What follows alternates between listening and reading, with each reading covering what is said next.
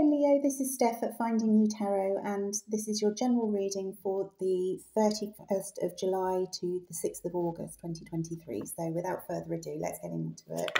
Oh, that was quick. The moon. Okay, got a full moon in Aquarius tomorrow. So that's Pisces energy. Let's have a look. Anything else? Anything else? Spirit. Anything else for Leo? Anything else for Leo? Ace of Cups. Okay, lovely. Ace of Cups and the moon.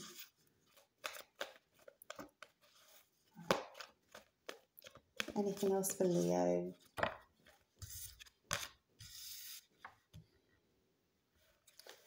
Nine of Wands. And any further messages for Leo for the coming week, Spirit? Any other messages for Leo for the coming week? Okay.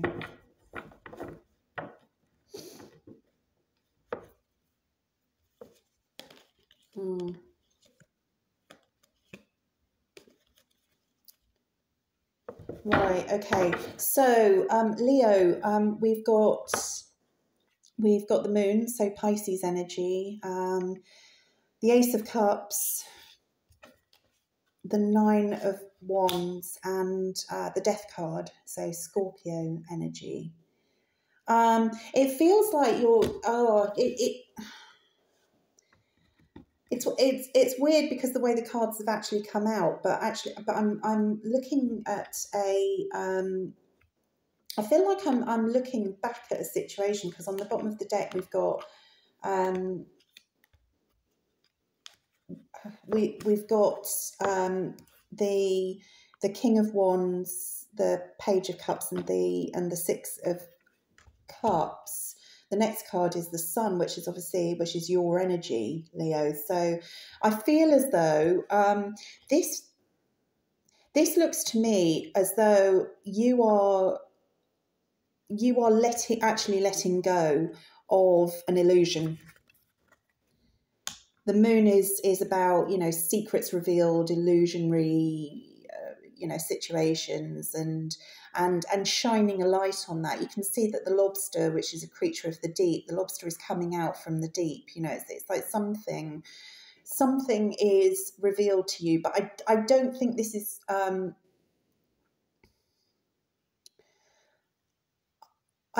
it feels as though this is a realization from you, that this is from your inner knowing about, that suddenly it's like, there's nobody here in this reading that's got a blindfold on, but it feels as though you've ripped the blindfold off, with regard to a situation. And it could actually be that, that having ripped the blindfold off, that this situation comes back to you. But I think you see it for what it truly is. I think you see it for the, for the pain it caused you, that it, the Nine of Wands is the wounded warrior. He's kind of, he's had to fight for absolutely everything he's got, and he's clinging on to that one wand left, that he's got, and he's saying, I can just keep going one more time. It's that sort of energy. It feels as though, this, whatever this situation is, it has put you through the ringer. It's made it, it's exhausted you. It's really made you call on the deeper aspects of yourself to keep going with it.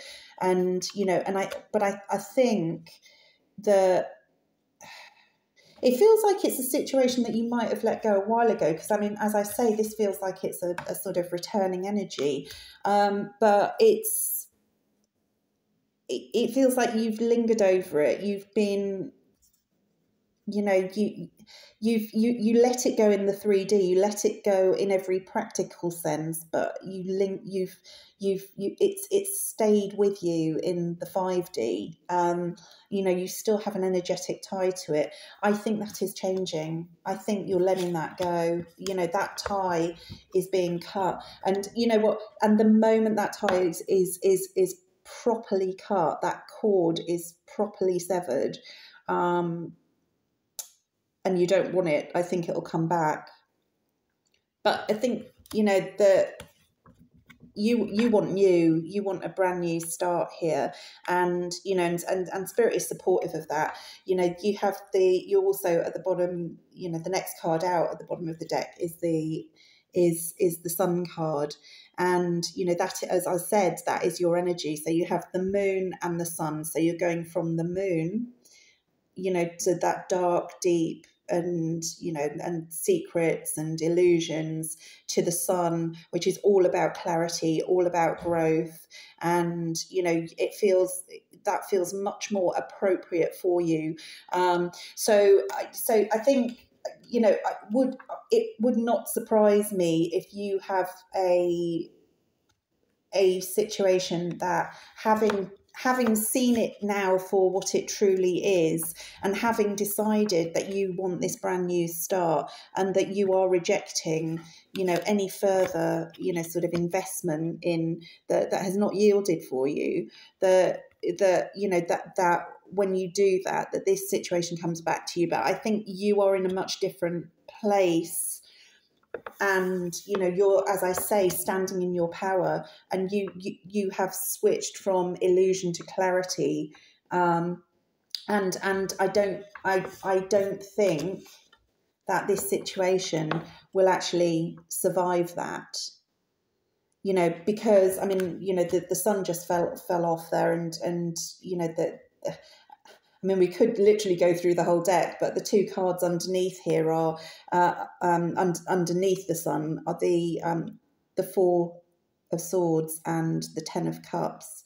So it's saying, you know, having healed this situation for yourself, having gone through this process, having looked under the stone at, you know, at what this truly is, and having seen what it truly is, then, you know, you then have an opportunity to move forward in your life, into something that is going to yield emotional fulfillment for you. And the next card out is the Knight of Cups. So, you know, and under that is actually Temperance as well. So that's which is a much more balanced energy. So Leo, everything, you know, in the way that the cards are coming out, and, you know, as I say, we don't want to go through the entire deck, but, you know, the way that the cards have come out here, it seems like there's this, you know, you're finally seeing a situation for what it truly is, and you're letting it go. You have decided finally to cut that cord. And you know, that places you much more into a place of your own power. So if this person does come back to you, I think you have moved on. You have moved on from them, from their energy, and you very much have your eye on, you know, on the prize. You know, the prize is emotional fulfillment, which is going to have a balance and, you know, a reciprocity that this previous relationship just simply could not deliver for you.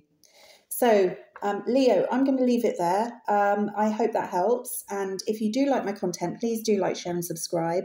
And thank you so much for watching. And I'll see you on the next one. Bye-bye now.